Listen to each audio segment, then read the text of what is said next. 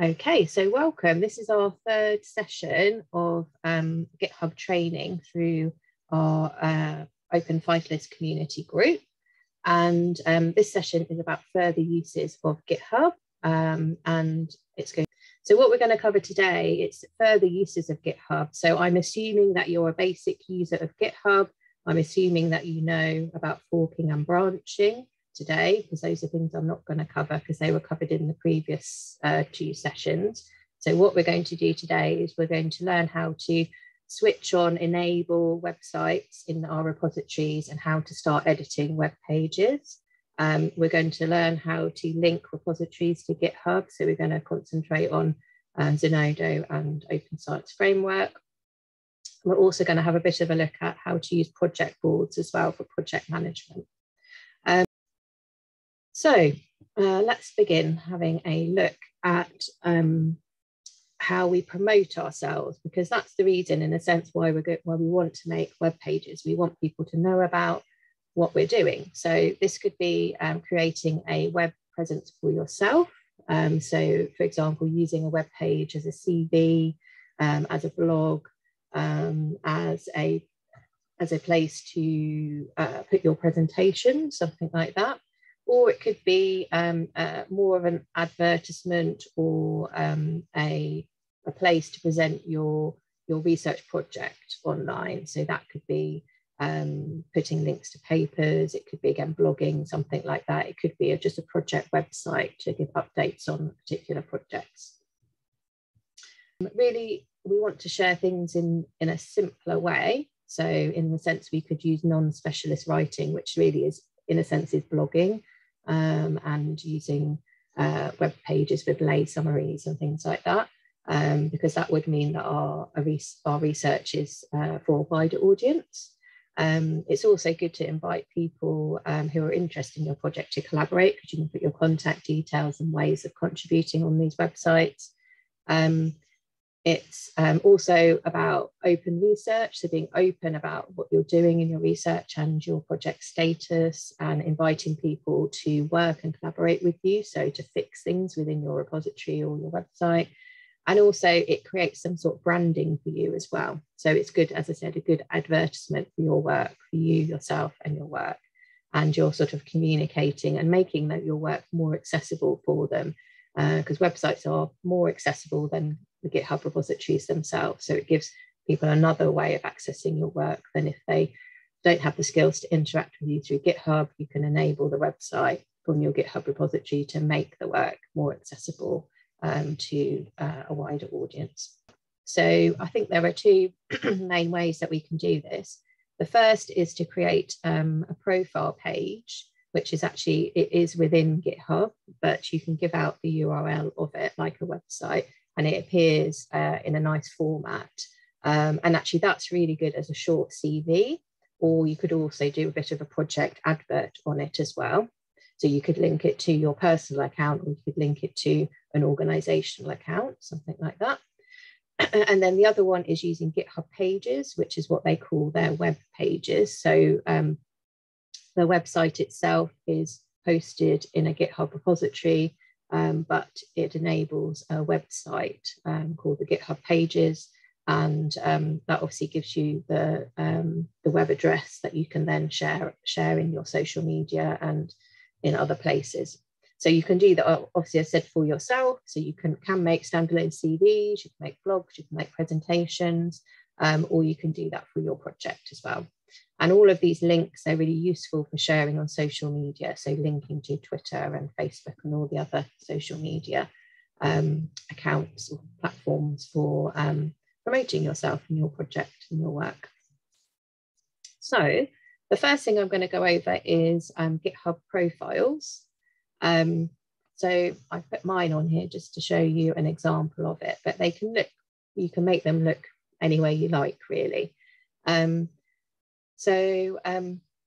What you have to do is make your profile, it's an advert for yourself. You make a repository in the exact name as your account. So for me, my account name is eKaroon. So I actually have a repository called eKaroon.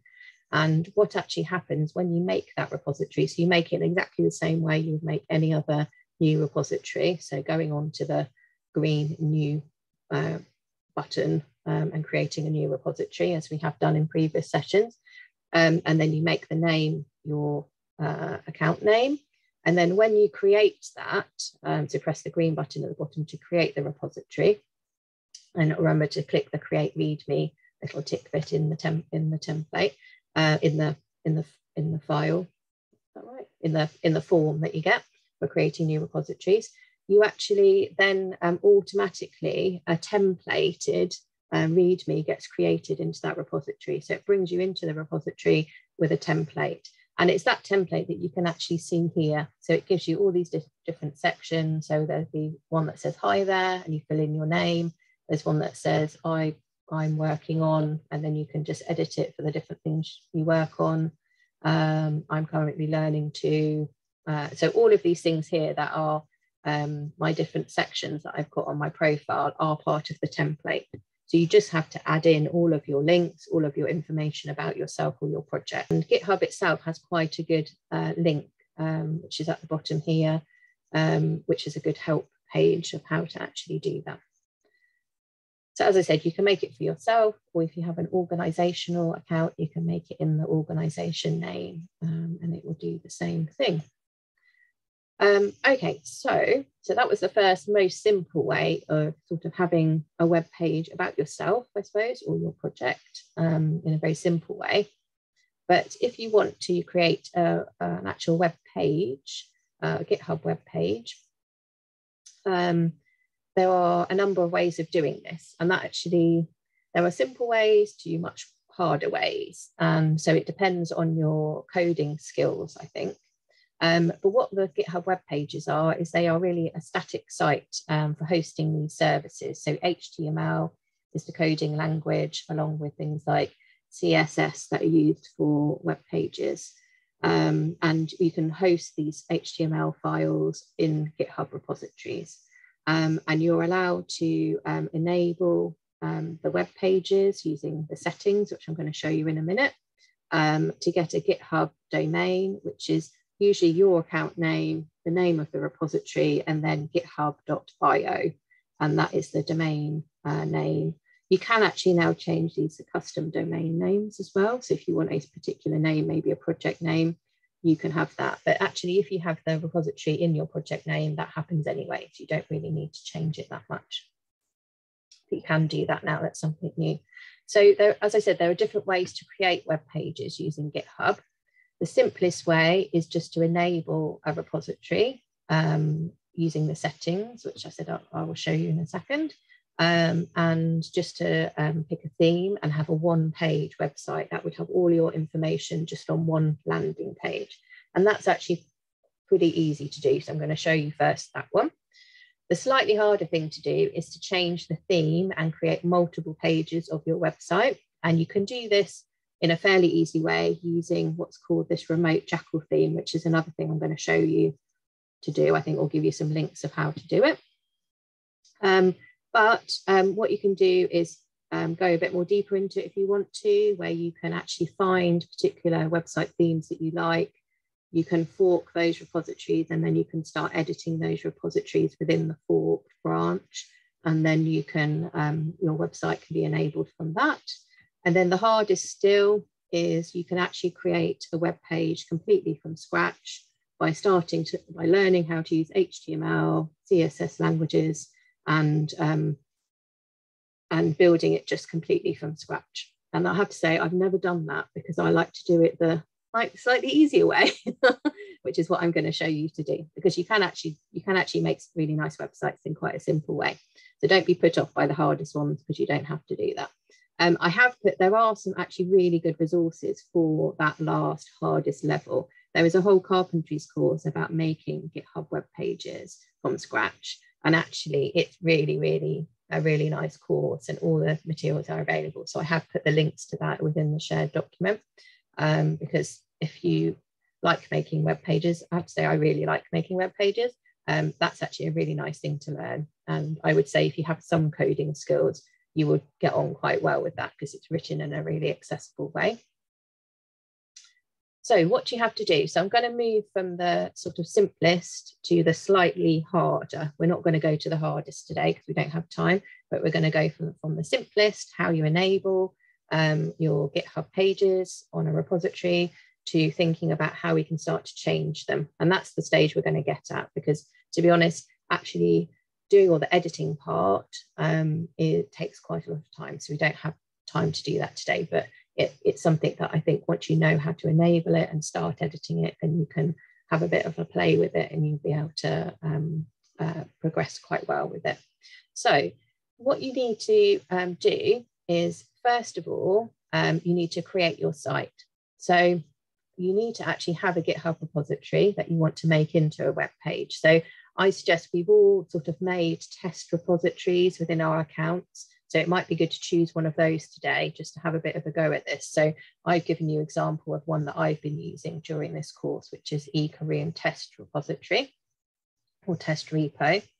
So, so I've chosen this repository as a repository I want to make into a website. You can see at the moment over here, there is no web things. It doesn't say web pages enabled over on this side. So there's no web page to do with it. And what you have to do first is find the settings button. So it's at this grey bar at the top, grey banner, and you click on that settings. Then it brings you into the settings pages. So I can see I'm in the settings now here because it's underlined in red. And it gives you some tabs at the side, the left-hand side, and you want to click pages, because the thing to remember is that in GitHub, these are called pages, and what they mean is web pages. They're called GitHub pages, but they mean web pages. Again, a bit of GitHub terminology that you have to learn. So click on the pages and it brings you to the GitHub pages part of settings. And then what we need to do is just switch them on. So it's as easy as just switching something on. So what we're going to do is just click this here. So what is the source of the GitHub pages? So in my repository, I only have one branch. I have the main branch. So I'm just going to click the None button and I'm going to click Main. And that's going to enable the website in the main repository. Then what I'm going to do is, once I've done that, I need to choose a theme. Okay, so this is the look of your website. So you want it to look nice. Okay, so this is what it's going to be. This is called this theme is what's going to be rendered like on a web page. So what the look of it will look like, because it will be written in Markdown script with some HTML coding in it, but it will look like this theme. Okay, because the HTML script will tell it what theme we are going to use. Okay, so the only thing you need to do, so I've already, in the last slide, I was picking the source, so it's got main now here. Okay, and you need to go down to the next button, which says choose theme. What that does is it brings you on to this page here, that you can see at the bottom, which says Cayman theme. And there are basically just some different themes here. I think there's a few more than that. And you just have to click on it. And then you click the green button, select theme. And what that does, that switches on the web page. And it's actually as simple as that. So what you then get is it will take you back to the GitHub pages in your settings, and you'll actually see that your site has been published. So you're in this green bar here, you'll get this is the web address of so the domain address of your website. So as I said, it says GitHub, it says eKorean.github.io, and then the repository name. So I got it the wrong way around before. So it's your account name, GitHub.io, plus the repository name. So what has actually happened here, though, is that it's actually created a new branch for your repository. So even though we told it to go into the main, it does something a little bit funny, and it actually creates a new branch for your GitHub pages, so for your website. And that's okay. You can actually change that if you want to. So what it would look like at the moment. So if you've done that already, you can press on that and it will take you to the web page. And what it looks like at the moment, because it's created a new branch, it's actually just takes the name of your repository, which is mine is test_repo, a really great web name, obviously. And it's created actually an index file, which is like a landing page of your website. And it's created that automatically. So it looks like this on the website. That's what it will actually look like, is what it's automatically put into as a sort of template for you. So you can edit that if you want to, or what I tend to do is I start to make changes. So the first change that I do is I actually move the repository, I move the GitHub pages or the website into my main repository, because I use the main repository as the website. So there are advantages and disadvantages to that. You have to, if you have a website in the main repository, that's okay if that repository is just for the website. If it's a working repository that you're adding things to continually, so for example, a project repository, you have to remember to exclude some of your files from the web page, because it would actually automatically start publishing on the web page all your documents unless you exclude the folders. So I'll show you a bit of an example of that in a minute. But you can obviously have a repository where you have the branch also as the website, so you can do either. It's kind of up to you what you prefer, and it's something to just think about the structure, how you want the website to be structured or the repository to be structured.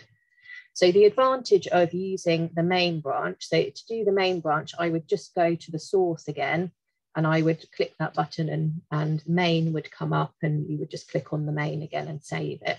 And that would bring it into the main repository. So for me, I've done that because my main repository, what it shows on the web page at the moment would be the README file, because that's the only file I actually have in my repository. But it would show other files as well, actually. It would start to show them. Okay, so we've enabled the website through the settings, all the GitHub pages to start happening. We've found the address, which is in the settings. And we have thought about moving where the website is sort of enabled from, a branch that's automatically created or the main branch of the repository. Okay, so we've covered those things. So you want to start making some changes. Okay, so you can have this one-page website. That's absolutely fine, and I'll show you some examples of that. But normally, a one-page landing page is not really enough for a website. You want to create multiple pages. And what you need to do there is you actually need to bring in a themed website from somewhere else. And that will actually bring in files which create the structure of the website. Okay, so what you need to do, and the easiest way of doing this, is bringing in a remote theme. So in GitHub pages, they use things called Jekyll themes. And you can have a look at this website here. So I suggest you all sort of have a click on that. Most of them are free. Some you do have to pay for. I suggest you don't pay for them. Because there are lots of themes to choose from, and they are for different types of websites. So one theme that I use quite a lot is called Just the Docs, which is the one that I've got here, just to show you, Just the Docs. And that's because that is one that's really good for kind of project websites. It has multiple pages, and as the name, it's really just for documents. It's for bits of writing that makes it look nice, basically, and gives it a good structure, so you can have multiple pages. But there are other ones which are really good for blogs, really good for more visual websites with lots of pictures, so you can have a look at those. And what you need to do to actually make this happen is you actually have to, so in your test repository, you will have something called a config file, config YAML file, it's called. This file is what gives your, is what tells your website what theme to use, basically. So, and it gives instructions on what to do, what the website should look like, the structure, where it gets the different pages from, that sort of thing. So to call in a remote theme, it's as easy as, because all of the remote themes are based within GitHub repositories, you're basically calling in another GitHub repository to your repository. So within this config file, which should automatically be in your repository now that you have enabled web pages, you add in this line, remote_theme, just the docs, / just the docs, because their repository, their account name is called just the docs and their repository is called just the docs. And then once you save that, it will create your website as that particular structure. And then you can go on to look at how you start then changing your website to match and to make it into the structure that you want. So the page is in the right place and creating more of a structure. Here, which is my lovely colleague Malvika.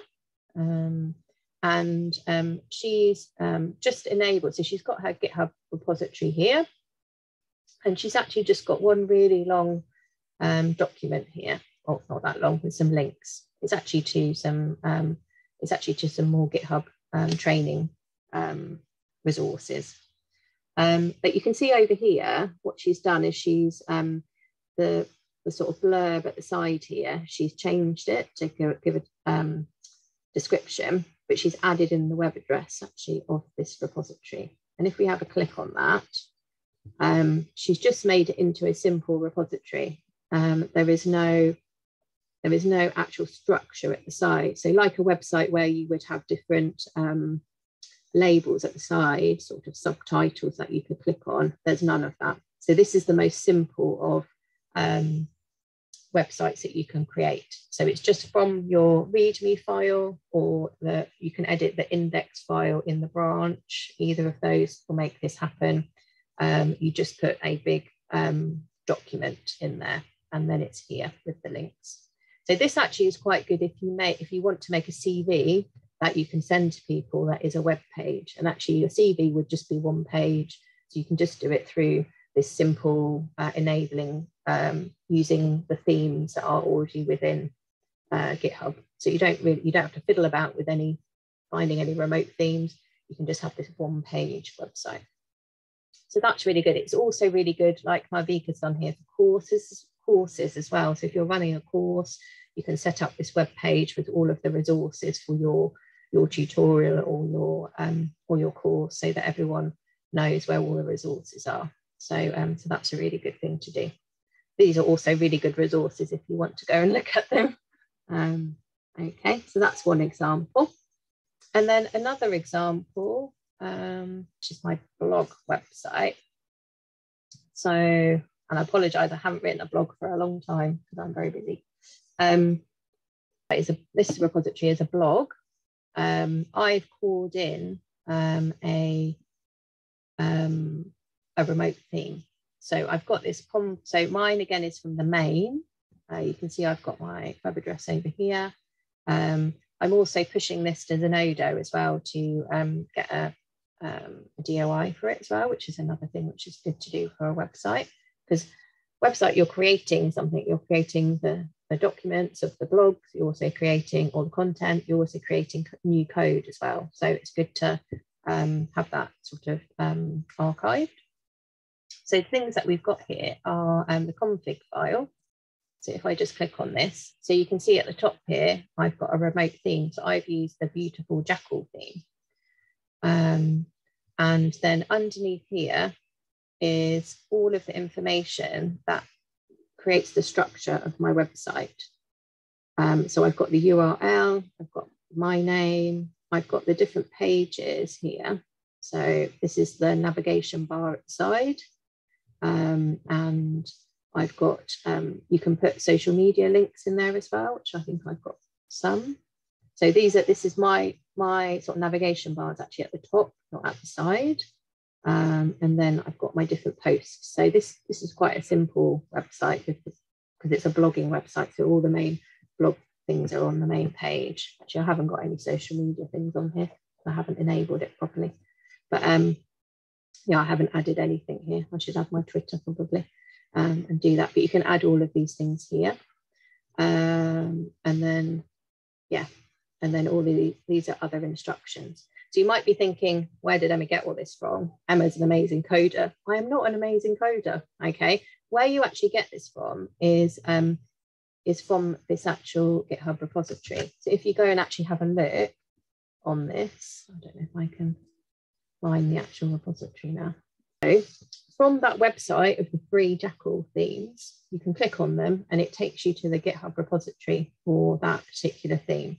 So this is the repository that I've called in to my website. So this is the person who made it, Dean Atali, and this theme is called Beautiful Jekyll. So what you do, all the instructions of how to use them are on here, and you literally just follow the instructions of what to do. It tells you actually exactly, look, build your website in 3 steps. So I've done it slightly differently because I've called in it remotely. He's talking about forking it. So actually I would ignore this first step, I would ignore this second step, and I would just go for this customizing the web settings. And it's slightly different to what he said here, because what I do is I use his config file here, and I literally copy and paste that into my config file, and then I start to edit the details. So everything that's kind of grayed out is the instructions that he's put in there. So it's actually very easy to follow the changes because it tells you what you have to do at each stage. Like this bit is for the footer for social media. So you can just add in, take all his stuff out and you add your stuff in. If you don't want it there, you can put the little hashtag in front and it won't appear on your website. So you don't really need to be like a massively great coder or anything. You're literally doing a lot of copying and pasting and putting in your own details to this config file, okay? And this is great open science because you're reusing somebody else's work. And he's very happy, this person, it's free. He's very happy for you to use his website, and he's provided a lot of information. So all of this detail, you can see the original. So this is the original web page that he's created. And yeah, and you can see all this information. There's a lot of information. Just the docs website is also the same. It's really nice, and it gives you quite a lot of instructions of that because there's a little bit more detail in the structure that you have to put into that one. But again, you can just read through it. It's very simple instruction. There we go. Okay, so we have actually all done our exercise now on having a go with profile pages or creating simple websites. But I just point you again to the slides for the different examples of the simple website, the remote themes, Jekyll websites, and then building more advanced websites. So there's one about Jekyll websites. There's another one you can use actually called Hugo, which a colleague of mine, Sarah Gibson, has written a really good tutorial on. And I think there's also a video. I saw another video last week about Jekyll and GitHub pages and making those, but it's much more of an advanced way of doing it than the way I've just shown you. Oh, I've spelled carpentries wrong, but carpentries, this is the course which I said was to build it from scratch using HTML and GitHub pages. It's a really good course. So I would recommend that if you want to learn how to use that. I'm sure people will start, this is a new course actually, so I'm sure they will start actually running it as a sort of online course with instructors, but at the moment it's just the resources and you can work your way through them. But it is really excellent.